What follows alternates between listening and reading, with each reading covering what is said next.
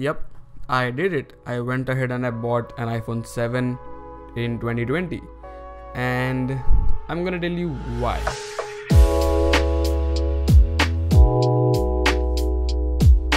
So firstly, I'm gonna tell you from where I bought it. So I bought it from a online website called Too Good, and I got it refurbished, basically not second hand or not used. I got it refurbished for a pretty reasonable price, not gonna lie. And the only downside about refurbished products is you won't get the actual box, the actual phone box. You will get it in a box by the company that refurbished your phone. So this was the box I got it in, but inside this was another box. So this was the box right over here, and this is nothing but the company that refurbished the iPhone and gave it to me.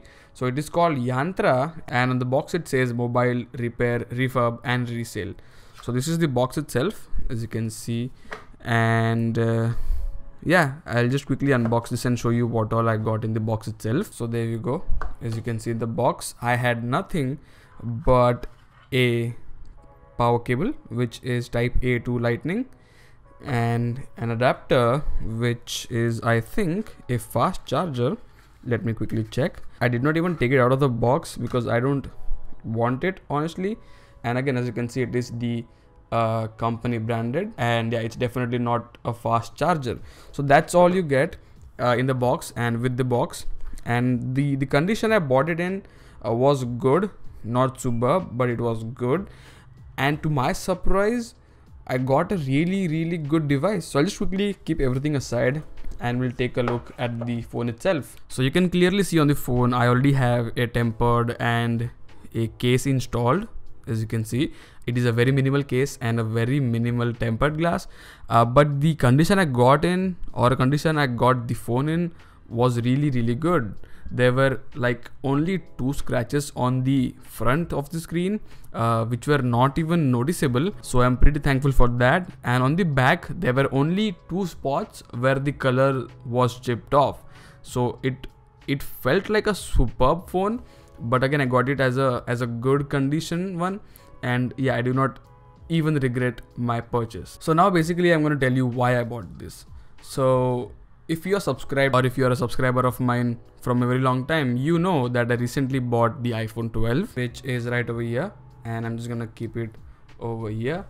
And you guys must also know that I also had a Pixel with me previously that I recently sold, because again, it went out of the software update life cycle and it completed 3 years, and yeah, no more future updates, so I sold it. So the point is, I basically shoot my videos on a mobile device. I don't have an expensive camera or an expensive gear, so everything I shoot is on a mobile phone or on a smartphone. So I was initially planning to buy the 6S. The main reason was, if I go into the settings, if I go into the camera real quick, and if I go into the video settings, the main thing I wanted was 4K, and 6S with it brought 4K 30 FPS. iPhone 6 did not have 4K. 6S brought with it 4K 30 FPS recording, and the main thing I wanted was 4K recording, because I shoot everything in 4K. So that's what I wanted, and I thought, why not just buy a 6S and shoot in 4K. But then I thought that 6S is also like not getting any future updates. iOS 14.0 is the last update the 6S is gonna get. iPhone 7 on the other hand is going to get the iOS 15 update as well. So why not buy a phone with 1 year of software updates, official software update that is. So yeah, I pulled the trigger and bought myself an iPhone 7. This most surprising thing for me was to go into the battery and see the battery percentage or battery health. This is the very first thing that I did, is check on the battery health, and it is 100% of battery health, if you guys can see. Yeah, this was very surprising considering it is a refurbished phone. I thought the battery health might be degraded or stuff. I didn't know that they replaced the battery before sending out a refurbished unit. I don't know how good the battery is or how original the battery is, but nonetheless, I got a phone with 100% battery life and I'm pretty happy about it. So yeah, all the future videos that I'm going to shoot will be on the iPhone 7, which will be in 4K. And yeah, this is my setup. Again, nothing new, very similar to what I have on the iPhone 12 here. If you see, this is my iPhone 12, and yeah, it is pretty similar to what the iPhone 12 has.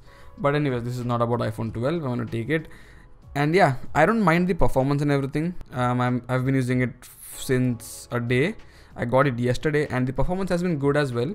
If I quickly, let's say I want to listen to a podcast, and this app was opened yesterday, and it is still in memory.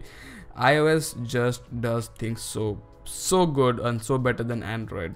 But anyways, yeah, so that's what I have the iPhone 7 for. All the future videos will be shot on the iPhone, and yeah, stay tuned for that. But yeah, for now, that is pretty much it. Thank you for watching. This was the reason for me buying the iPhone 7 in 2020.